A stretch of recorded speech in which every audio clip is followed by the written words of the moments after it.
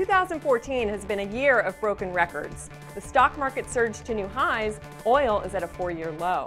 There have been mergers, spin-offs, and upstarts shaking up industries at every turn. Today, we bring you Fortune Live, our first ever year in review. We'll talk to industry leaders, investors, and members of our award-winning staff to break down what made 2014 such an exciting year in business. Let's take a look back. Unbelievable problem. At least 13 people dead. So you don't know how long GM knew about this, and that's right? why Yes or no will work. we know that now. Sony has been subject to what some say is the most devastating hack of the year. Home Depot had been hacked. Target, JP Chase. Look at all the other companies that have succumbed to hacks. A growing group of big corporations are fleeing the country to get out of paying taxes. This is really big. This is a big IPO. This is going to be over $20 billion. This moonshot, this is the Google philosophy, going for the crazy tech idea like, self-driving cars and drones. Amazon, Google, and now DHL are all interested in drone delivery. We have one more thing. Apple's chief executive Tim Cook recently revealed that he's gay. I'll make it easier for high-skilled immigrants to stay and contribute to our economy. The wreckage of flight MH17 is still smoldering in the drizzle. Uber's in hot water once again.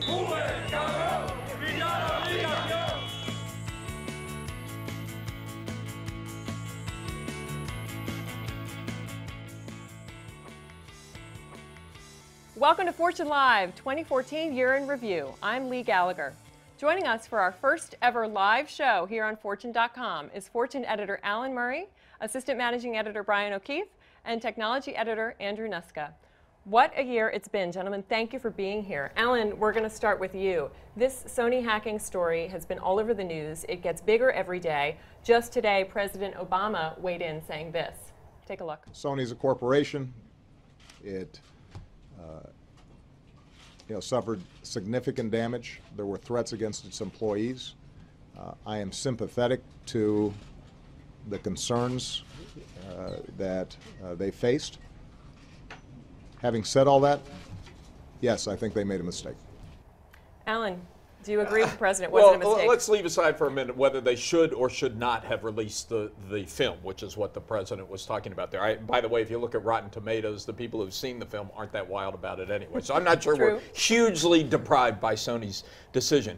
But there is no question that cybersecurity is the story of the year. Remember, I mean, the Sony thing has gotten a lot of press. It's very embarrassing, but we also had Home Depot, massive hack at Home Depot. We had JP Morgan. I was in an event a few months ago with the CIOs of about 100 very large companies. They all said that they now spend between 25 and 50% of their time on cybersecurity. When the best and the brightest technology engineers of our country and our economy have to spend a quarter to a half of their time on cybersecurity, we have a big, big economic problem. Well, George Clooney thinks so too. The Academy Award winner also had this to say about the issue. We're talking about an actual country deciding what content we're going to have. This affects not just movies, this affects every part of business that we have. That's the truth. Brian, what's your take on that? Does this really impact every part of business? Absolutely. I mean, to echo what Alan said, I mean, didn't even mention Target, another huge hack, and a CEO who lost his job partly as a result. And I think you see in boardrooms around the country that it's not just the technologists, it's the CEOs and the board members trying to wrap their heads around this. And because, any company can have an outsider get in and take their secrets and expose them and expose private information of their customers, which is a huge threat. I love the line, Lee, that 2/3 of American companies say they have been hacked, the other third just don't know it. That's kind of where we are. But what about this issue of censorship, though? I mean, Andrew, do you think that this is something, I mean, the president in his remarks also mentioned that the fear is that companies might start to self-censor and factor this into their decisions before they even release products to market or something like that. What's your take on that? Yeah, I mean, that's definitely a worry, right? We're in the information business here at Fortune, and that's terrible to think about, right? At the same time, as Alan said, we don't know what's already been censored. It's kind of a, the thing you don't know scenario, and all the companies are thinking about what to do. The thing that has stuck with me the most about this is it's kind of good that it's out there in the open. This year has been all about cybersecurity, and it's finally bringing it to the forefront. It seems to be a board issue now, and for years companies were just getting hacked and they didn't want to talk about it. But this brings up another issue. The epicenter of technology is Silicon Valley. We should own this. Why aren't we able to prevent these hacks, and what's happening in the race to start trying to prevent them? Yeah, I mean, you know, cybersecurity, that the whole thing just levels the playing field, right? And that's why it's so hard. I mean, you have to defend against virtually everyone. And so what's been interesting for me watching it in the technology industry is there's a change of mindset. So companies are moving from this idea that they can keep people out of the castle. Here's the moat, here's the bridge, we'll keep them out. And they're kind of assuming that they're going to get in the walls anyway, and how can they kind of isolate them?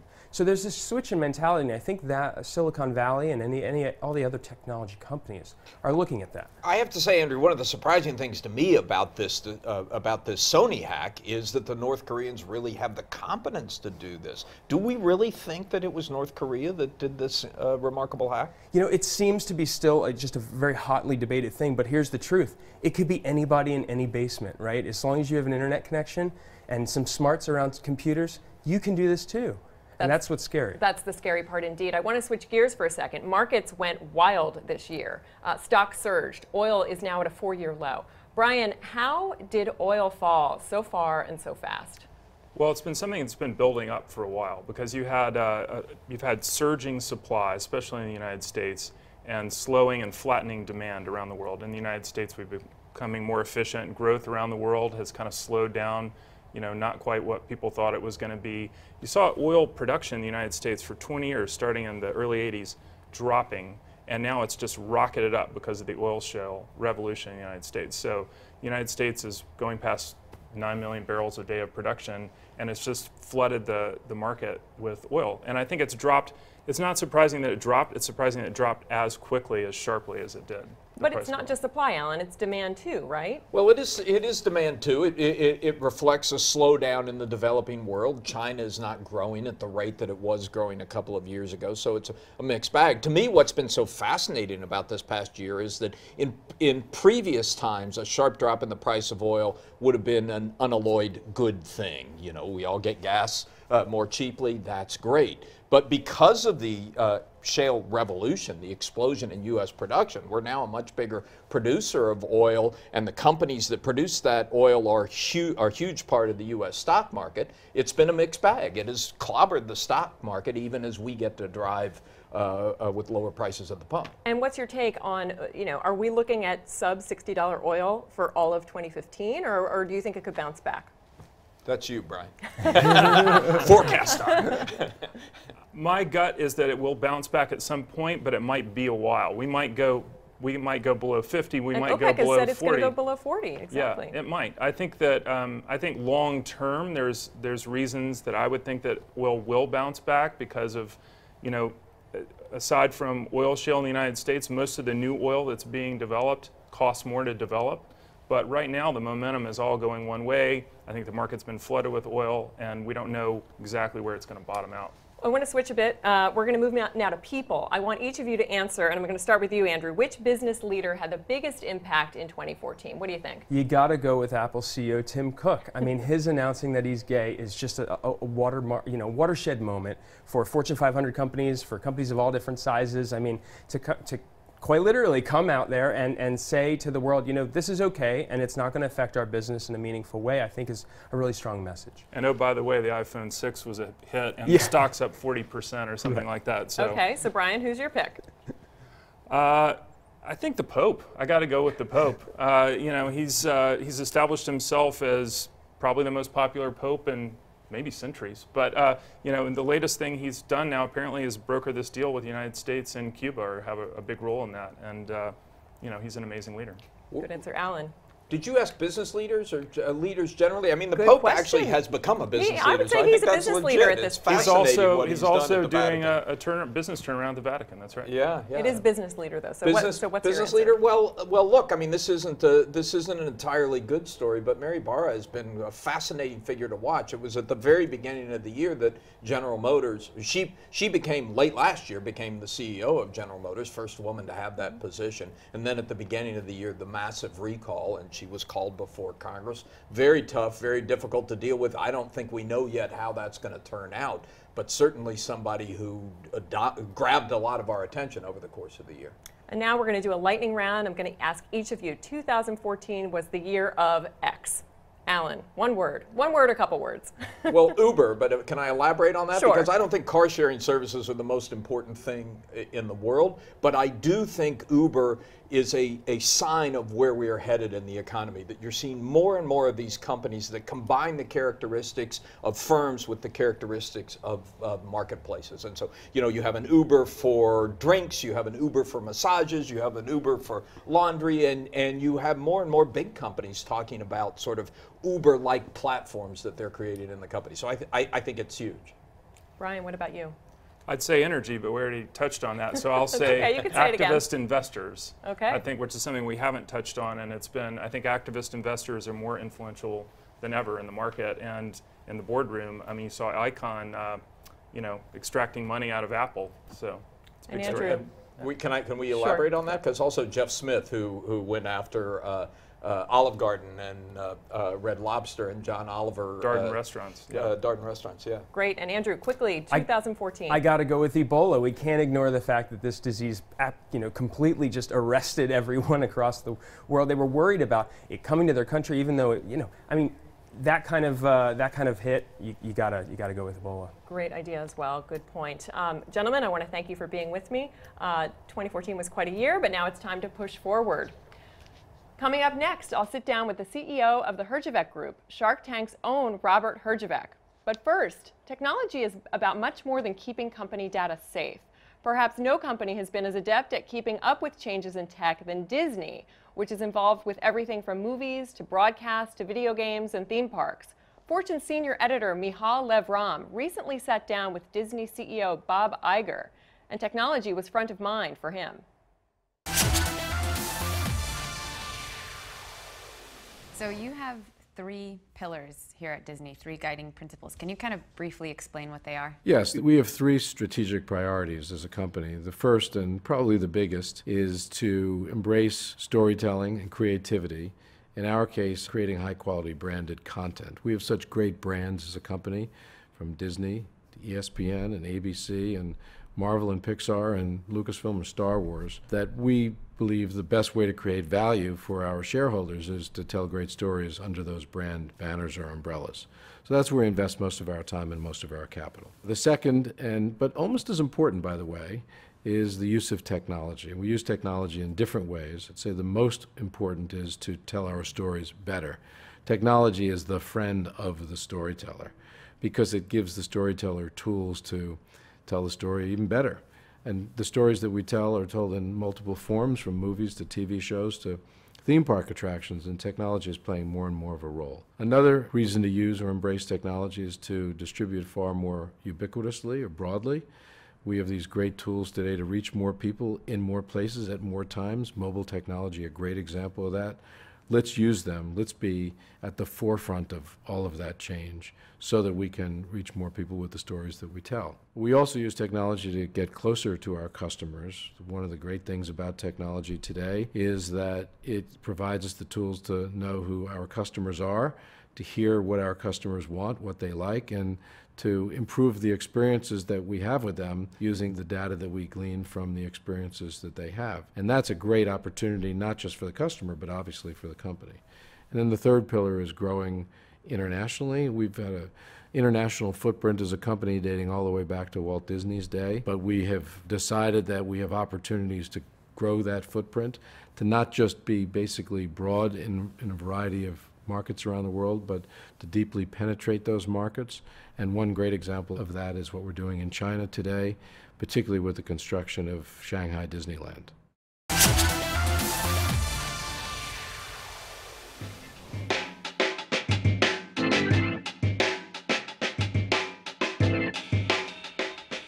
Welcome back to Fortune Live. I'm Leigh Gallagher. You know him as one of the investors on ABC's hit show Shark Tank, where regular Joes go on TV hoping to land an investment from business all-stars. Joining me now for our first ever installment of The Exchange on Fortune Live is CEO of the Herjavec Group, Robert Herjavec. Robert, thanks for joining us. We're so glad to have you here. Thanks for having me, Lee. So you're an incredible success story. You've started and sold 2 tech companies. You're on your 3rd. It's an IT security company. We're going to talk about Shark Tank, but before I go there, I got to ask you, talk to us about the Sony hack, which is the biggest story of the week. What is your perspective on it? It's incredible. You know what to us in the industry, this is a seminal kind of attack. What we saw a year ago with the Target attack was we saw executive level exposure. The CEO of Target was fired for the breach. We saw board level interest in a computer breach. This never happened before. A year later, we're seeing foreign governments attack private corporations and stealing personal data. Just yesterday, there was a class action lawsuit launched by the employees of Sony. We just put together a document for Sony to distribute to their tens of thousands of employees, telling them to get new credit cards, change their PINs, change their passwords, change their internet access at home. So it seems that it's getting worse and worse, and the severity is ratcheting up. Are you surprised something like this took this long to happen? Is this something that you knew was a very strong possibility? We've been talking about this for a long time. What we've been telling people is you have to know what good is. The challenge is most companies that are breached have been breached for 6 months and they just don't know about it. And what you're seeing now is a lot of these companies are issuing insurance claims. And some of the claims we've seen are $100 million, $50 million. And the insurance companies want the companies to tell them, tell me what good looked like before the breach. And very few companies can do that. So what's the next step? We predict that there'll be the next level of attack will cause the loss of human life or a physical infrastructure or something along that line. It's going to get much worse before it gets better. How far away are we from something like that? Not to be overly ominous here. I don't think we're that far away.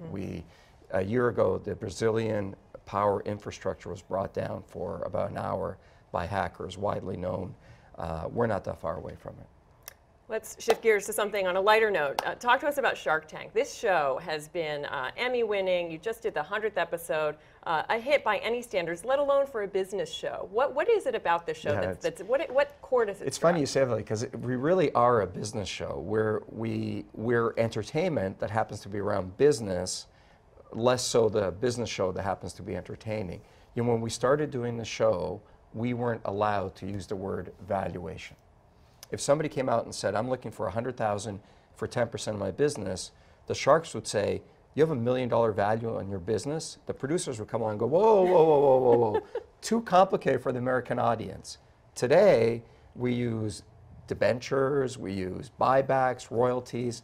I think it proves that there's a real interest in business in America today. And do you think part of the show's success is that it's really offering people a shot at the American dream? Absolutely. I mean, it's funny to me as I travel across the United States, how many Americans tell me there is no opportunity in America. But when I travel the world, America is still the land of opportunity. And I think that's what our show tells America is you've got 6 sharks. We're really not that smart. We really don't have any talent. We can't sing, we can't dance, we can't perform, but we're pretty good at making money. And we're the only show where you have to have no talent and you can change your life. Your life is actually very interesting. Your story really typifies the sort of work ethic that we sometimes hear about, the sort of classic version of the immigrant hustle. Okay, you came to Canada with your family at age 8, fleeing the former Yugoslavia with little, and built a fortune of your own. Do you think that really sort of fueled who you are and your successes that you've had? Yeah, absolutely. I always, you know, me and Kevin, who's the mean bald guy on our show, always argue about this. He says people start a business to make money. I always say nobody starts a great business for a paycheck. Everybody who I've met, Kevin from Under Armour, everybody who I've met that wants to build a great business has a burning passion and desire to be great at something. My dad escaped from jail to bring us to this country. And I can see Mark Cuban rolling his eyes right now, but it's true. We came here with one suitcase. That man worked so hard to give me an opportunity in this life. I've always felt this need to do something great with my life. And I think that is the typical immigrant story. And you make a great point that right now starting businesses is very glamorous. It's where all the hot startup activity and where all the money's going. But you know, back then, when someone came to this country, you started a business because there was no other option. You had to make $1. That was the only option. Well, my dad had no choice, and I had no choice. I had to start a business. I got fired. The only reason I started my own business is I got fired, and I couldn't find a job quickly enough to make the next mortgage payment. Wow. I mean, it's remarkable. Yeah. Mark Cuban will say he knew he wanted to be a businessman since he was 11 years old. And you can come from both sides of it. But today is the best time in history to start a business because you have access through cloud computing and resources as anybody else.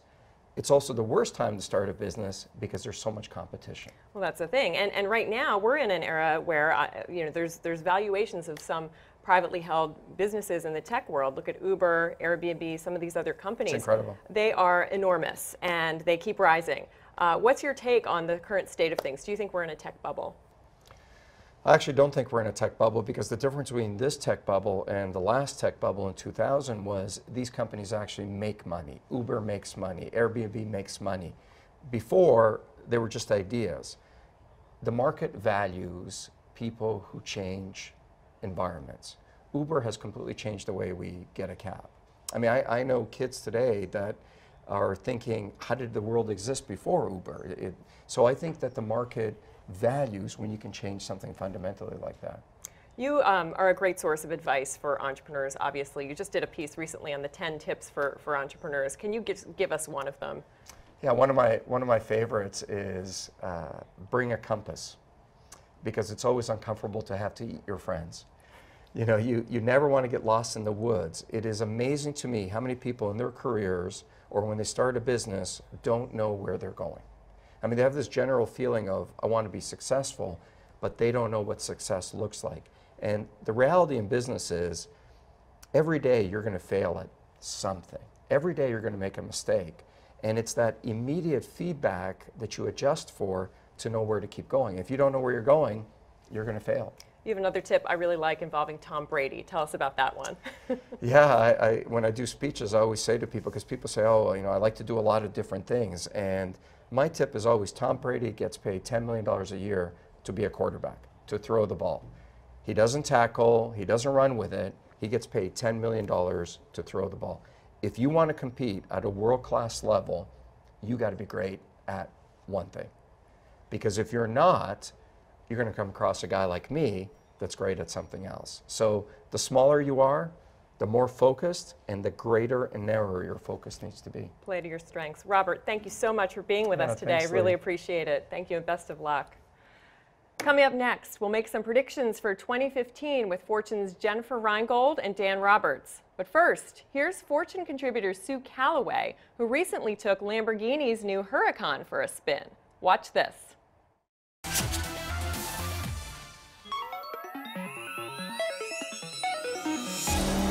Gone are the days when driving a Lamborghini was like wrestling a bull.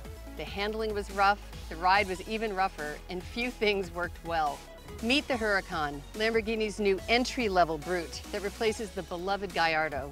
Like its predecessor, it's a mid-engine V10 primed with all-wheel drive. But those similarities aside, the Huracan is another animal entirely. With a 0 to 60 of just 2.5 seconds, the Huracan is faster than its competitors.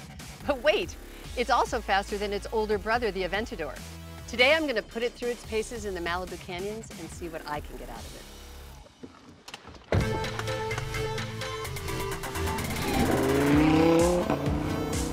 The first thing somebody should do when driving a Huracan is, of course, decide how to drive the Huracan. Street mode, sport mode, or race mode. You can feel an incredible difference, especially in suspension setting. I love the graphics. I love the fighter jet feeling of all the toggle switches. You've got digital and analog readouts. The car is active and engaged and working with you and telling you things. One of the things I don't like about the Huracan is how Lamborghini prices. $7,000 for sports suspension, $3,200 for navigation. Shouldn't a $240,000 sports car come with that stuff anyway? But one optional excess I do think is worth the money, the $7,000 for the glass bonnet over the engine. Why wouldn't you want to expose something so stunning? Well, after a day of hammering it hard, I can tell you the Huracan is a serious contender. It can hold its own against 911 turbos and Ferrari 458s. The fact that it has all the proper technology now makes it a killer. In fact, the Huracan earns Lamborghini a badge that would once have been an oxymoron, an authentic, refined, and reliable Lamborghini.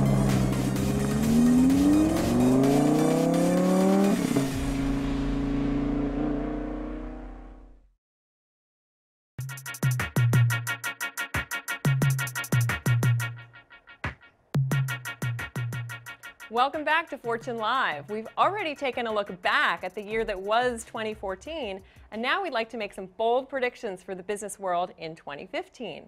It's our Crystal Ball segment, and joining us to help forecast the future is Fortune Senior Editor Jennifer Reingold and writer-reporter Dan Roberts. Guys, thanks for being here. Thanks for having us. Jen, let me start with you. What major business trend do you think is going to be big next year? Well, something I think is going to happen next year is we're going to see the end of Black Friday. All this talk, being open, Thanksgiving night, Christmas Day practically, it's all happening, and what's the result? Almost nothing. This year Black Friday sales fell 11% from the prior year. But some of that was, didn't they sort of backpedal the data and it wasn't as bad as we really thought? Generally, people are shopping. They're shopping online. The growth stats for the online era are incredible. But in terms of people having the excitement, going, lining up, waiting for discounts that aren't actually discounts, it's going to go away. But maybe that would be a good thing, and maybe the retail sales will be spread out through the course of the season like they're supposed to be. I think that would, in fact, be a good thing. I think this overhype in terms of what Black Friday is supposed to represent is really just another way to fake discounts. Right. Dan, what about you? What do you think is going to be big next year? I have to go to tech and look at connected devices, what we call the Internet of Things. And can I just say, I hate that term. Can I just say that? Go Absolutely. ahead. I mean, if you look around an apartment of, say, a millennial, I look at every device in my place and it's wireless, but I'm constantly wired in a different way. Jawbones wireless speaker, Nest thermostat. I think everyone in the world is going to get more connected at all times, which you could say is sad, but it's inevitable. But is this everyone in the world, or is this just really, the upper middle class, the people that can afford these things? I mean, this isn't, not everyone is going to benefit from the Internet of Things. It's true, but if you look at these companies and their mega valuations, I mean, you look at how much money is flying around in tech in Silicon Valley. A lot of these brands that make these wireless products have gone global much faster than you'd expect. So I think maybe if 2015 is the year of being connected for the US, 2017 is the year of the whole world being uber connected. What else do you think is going to be big next year? I hate to say it, and I know everyone wants to talk about Uber, but I think that what this year proved is that no amount of bad press can sink this company. So I look at Lyft, which is kind of the little car challenger that can, and I think it might be a year when Lyft finally folds. I think that this is going to be the year that Uber actually meets a challenge that maybe it can't handle. I mean, you could say Uber created a market that may be big enough for more than just one player. I mean, the sharing economy is big. I think that's one trend we saw huge. But I think you also have to treat your customers appropriately, and I think that Uber has a little bit to learn on that front. With my skeptical reporter's hat on, though, I feel like I see more and more examples of customers not caring about the same stories that we in the media put such an emphasis on. I mean, every time there's a little thing from Uber, a bit of bad behavior, I'm not sure that the average person who doesn't work in media and doesn't follow business that closely notices or cares. They just want to use Uber. So, Jen, let me ask you, what is one thing you think should go away next year? What would you like to see less of? I would love to see the end of the selfie, but I am afraid to say I don't think it's going to happen. Me too. No, I think it might. It's been too long. It's really kind of jumped the shark. I think we have jumped the shark on the selfie. I'm with you totally, Lee. Dan, what about you? What would you like to see go away next year? Well, I mean, I'll go back to scandals and whether those type of things matter. And what was interesting to me was that the biggest sports story of the year became a business story, one of management, and that was the NFL's crisis. And it became a business story because brands and sponsors didn't necessarily back out when you thought they would. When I look at next year, I think the NFL gets bigger and bigger, along with all the other sports leagues, NBA inking huge deals with Turner. And I want to see if the various scandals with player conduct actually affect these sports leagues and the money they make. It's all about the sponsors. Jen, is there one sort of super under the radar trend that no one's talking about now that you think is gonna emerge next year? This isn't under the radar at all, but I think that if you look at the cybersecurity the discussion that we're hearing everywhere. I think the idea of this chief security officer reporting directly to the CEO is something that we must and will see. It's a board level issue now. I mean, even 6 months ago when I wrote a story on Home Depot, this had not really made it to the top levels of most companies, and now it has to. Definitely top of mind. I mean, every day this gets bigger and bigger and bigger. Dan, what about you for next year? Something under the radar that you think is going to break out? I think digital currency is going to have its day in the sun. I mean, even more so than this year. Absolutely. I mean, if you look at our own company, Time Inc., we just announced that we're accepting Bitcoin for magazine subscriptions. You can subscribe to Fortune with Bitcoin. So, you know, are we going to see banks start to accept Bitcoin? Are we going to start to see big retailers that seem very 1.0 and very archaic bring themselves into the new age by accepting digital coin? We asked you all today on Twitter to tweet us your business predictions for 2015, and here's what you had to say.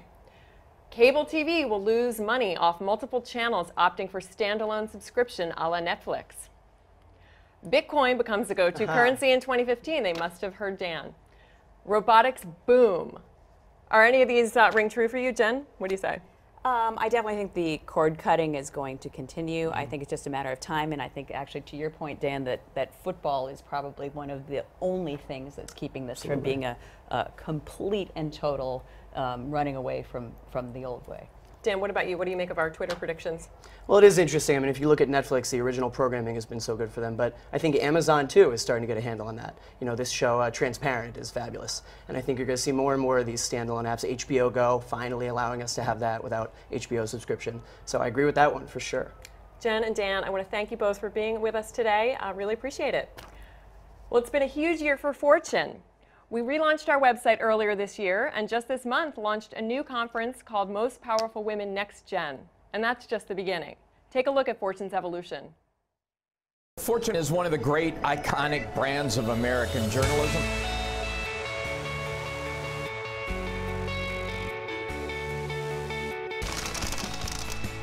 It is different. It's exciting. It's special. I think we have been one of the most progressive companies. Success breeds success. Imagine 2 Fortune 50 companies inside HP. For every company like eBay, there's another Airbnb in a living room doing something really, really interesting. I'm so psyched.